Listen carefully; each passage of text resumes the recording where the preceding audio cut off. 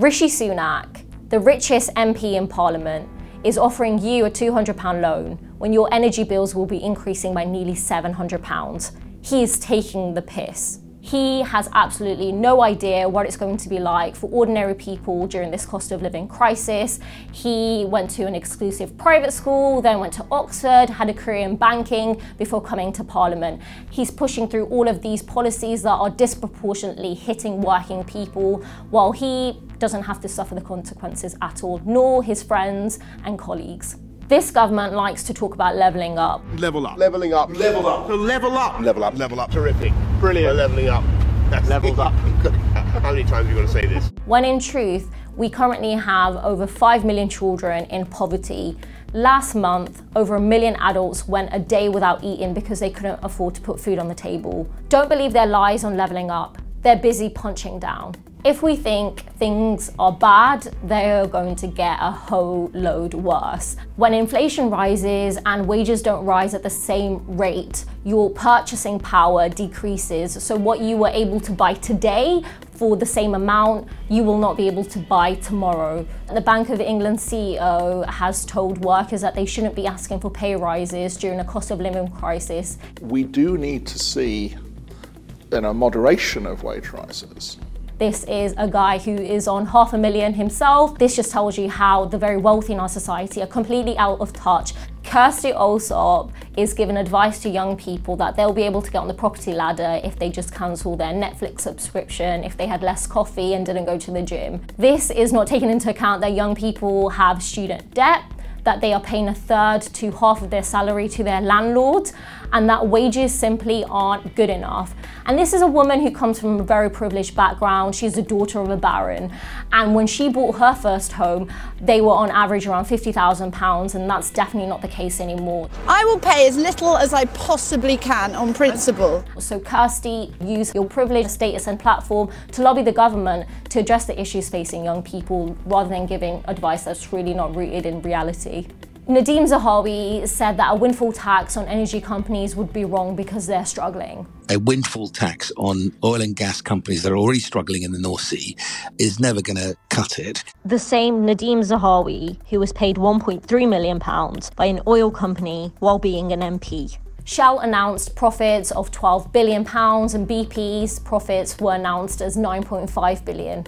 Their CEOs are laughing while making profits at the expense of ordinary people. We will have a lot of free cash flow to play with to continue to return to investors, which I think is going to be the priority for 2022. Shell is also a company that paid absolutely no tax in the UK last year while getting government rebates of £100 million. In fact, together they netted £2.4 billion in tax rebates since 2016. A windfall tax would address that. Energy prices are rising by 54% in this country, whereas across the channel in France, they will see an increase of 4%. The key difference is that the largest energy provider in France has a majority shareholder, which is the French government. Things can be done differently. It simply takes political will.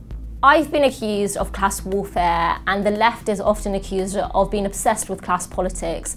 But the truth is that there isn't a party that embodies class politics more than the Tories. This is a party led by an old Etonian.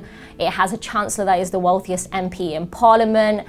2/3 of its cabinet are privately educated, and it is funded by 1/3 of UK billionaires. They are serving the interests of their class, and that's why they're more than happy to give £1 billion in a tax giveaway to bankers, while at the same time slashing social security and pensions by 4%. That is Tory class war. The conditions of all workers are under attack. If you work in the public sector, you haven't seen a pay rise in years. And if you work in the private sector, your work is often insecure and precarious. And if you're out of work, if you're sick or you're disabled, the safety net has been destroyed. Throughout history, the working class has often been divided and pitted against each other. The truth is we have to unify against those who are attacking all of us. We can't look at the fact that there are a record number of billionaires in this country in isolation with the fact that we have more food banks than McDonald's restaurants. These two things are directly linked. When we have people with excessive wealth then we are going to have so much poverty. The cost of living crisis is not just numbers or statistics, it's people who can't afford to heat their homes. It's children who go to sleep hungry at night. We run out of bread and stuff to go in the sandwiches, so if we don't have money we can't buy that stuff for lunch. But it doesn't have to be this way. Instead of hiking national insurance, which will hit the poorest workers the hardest, we could tax wealth of more than £100 million, which will generate 69 billion that can fund our NHS and that can make sure not a single child goes hungry. The cost of living crisis isn't inevitable. It isn't a natural disaster. It's because of political choices, and this government is not on your side. The press is run by a handful of elites, so they're not going to be telling you the truth of what is happening in our communities, like the cost of living crisis. That's why Double Down News is so important. So please support alternative media like Double Down News and give money to their Patreon.